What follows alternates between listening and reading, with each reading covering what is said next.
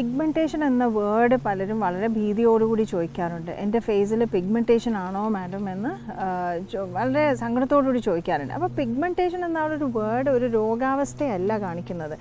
അത് മറിച്ച് നമ്മുടെ സ്കിന്നിലുള്ള മെലാനിൻ പിഗ്മെൻറ്റ് കൂടിയതിൻ്റെ ആ കണ്ടീഷനിലുള്ളൊരു പേര് മാത്രമാണ്. അതിന് കാരണങ്ങൾ പലതുണ്ട്. പിഗ്മെൻറ്റേഷൻ എന്ന് പറയുന്നത് ഒരൊറ്റ ഡയഗ്നോസിസ് അല്ല.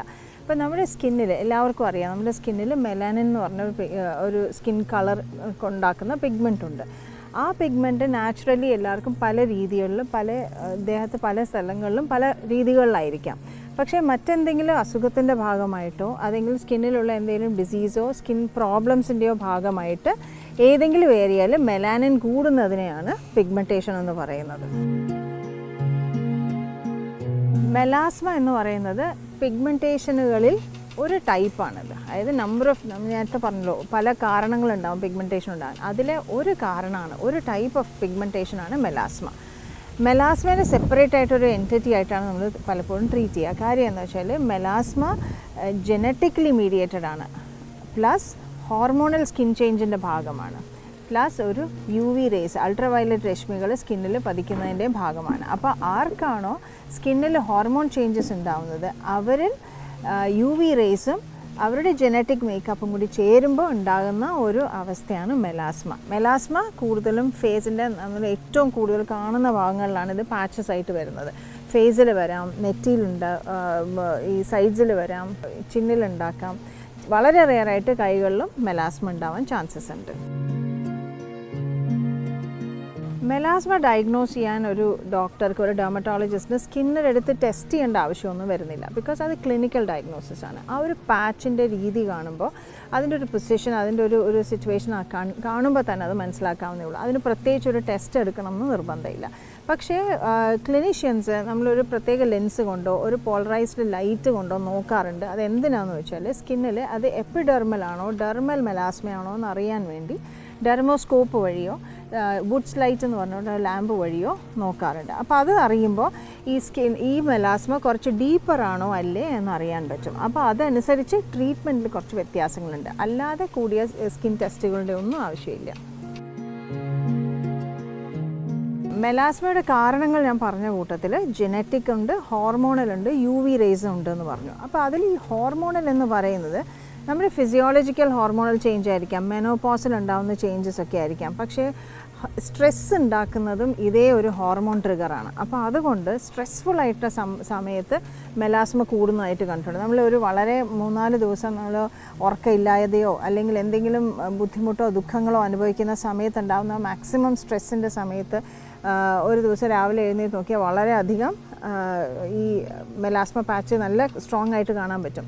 നേരെ മറിച്ച് വളരെ പീസ്ഫുള്ളായിട്ട് 4-5 ദിവസം നന്നായിട്ട് ഉറങ്ങി എഴുന്നേൽക്കുമ്പോൾ മെലാസ്മ കുറഞ്ഞിരിക്കുന്നതായിട്ടും കാണാം. അപ്പോൾ അങ്ങനെയുള്ള ഫ്ലക്ച്വേഷൻസ് മെലാസ്മയിൽ ഉണ്ടാവാൻ ചാൻസസ് ഉണ്ട്, സ്ട്രെസ് റിലേറ്റഡ് ആയിട്ടും. മെലാസ്മേൻ്റെ ട്രീറ്റ്മെൻറ്റ് എന്താണെന്നല്ലേ, അത് നാച്ചുറലി തന്നെ ചിലപ്പോൾ പ്രഗ്നൻസി കൊണ്ട് ട്രിഗേർഡ് ആണെന്നൊക്കെ ഉണ്ടെങ്കിൽ അത് തനിയെ ആ ടൈം കഴിയുമ്പോൾ ആ ഹോർമോണൽ ഇഷ്യൂസ് സ്കിന്നിൽ നിന്ന് പോകുമ്പോൾ അതങ്ങ് മാറിപ്പോകാറുണ്ട്. പക്ഷേ മെലാസ്മ ഓൾഡർ ഏജ് ഗ്രൂപ്പിൽ മെനോപോസൽ ടൈമിൽ വന്നു കഴിഞ്ഞാൽ അത് ഏകദേശം ഒരു 70-75 ഇയേഴ്സിൻ്റെ ഏജ് വരെയൊക്കെ പോകാം. അതിനുശേഷം നാച്ചുറലി മാഞ്ഞു പോയിട്ടുള്ളവരും ഉണ്ട്. So naturally it can disappear sometimes. പക്ഷേ ഭൂരിഭാഗവും നമുക്ക് ട്രീറ്റ്മെൻറ്റ് എടുക്കേണ്ടി തന്നെ വരാറുണ്ട്.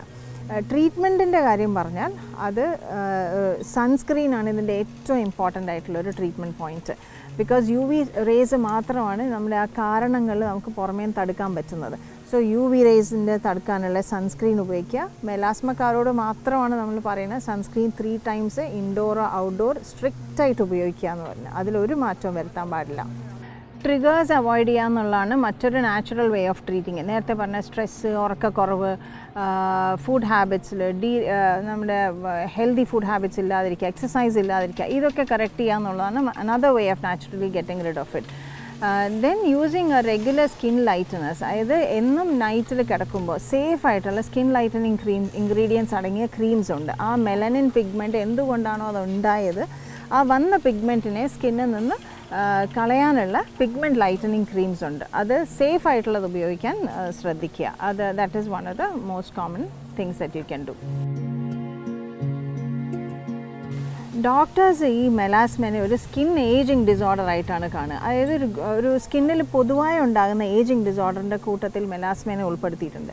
അപ്പോൾ സ്കിൻ റീജുവനേറ്റ് ചെയ്യാനുള്ള എന്ത് പ്രൊസീജിയേഴ്സും മെലാസ്മനെയും ഇംപ്രൂവ് ചെയ്യാൻ സഹായിക്കാറുണ്ട്. അതായത് PRP treatments, platelet rich plasma therapy, medical facials, rejuvenating chemical peels ഉണ്ട്, സ്കിൻ ലൈറ്റനിങ് ലേസേഴ്സ് ഉണ്ട്. ഇതെല്ലാം സമയാസമയങ്ങൾ എല്ലാവർക്കും അത് ഉപയോഗം വരും എന്നല്ല, ആർക്കാണോ അത് ഉപയോഗപ്പെടാൻ സാധ്യതയുള്ളത് അതിന് പല കോമ്പിനേഷൻസിൽ ഡോക്ടേഴ്സ് ഇത് പ്രിസ്ക്രൈബ് ചെയ്യാറുണ്ട്. അതായത് പൊതുവേ ആ വന്ന മെലാനിനെ എടുത്ത് മാറ്റുക, ഇനി വരാതിരിക്കാനായിട്ട് ഇൻറ്റേർണലി ആൻറ്റി ഓക്സിഡൻസ്, ട്രാനക്സാമിക് ആസിഡ് പോലെയുള്ള ടാബ്ലറ്റ്സ്, ഈ ട്രിഗേഴ്സ് ഉണ്ടാക്കിയിരിക്കുന്ന ഹോർമോണൽ കറക്ഷൻസ്, ഇതൊക്കെ ചെയ്യുമ്പോൾ മോസ്റ്റ്ലി മെലാസ്മ ബിക്കംസ് മച്ച് ലൈറ്റൻഡ്. പക്ഷേ ഒരു വിഭാഗമുണ്ട് വളരെ ഡീപ്പായിട്ടുള്ള മെലാസ്മ.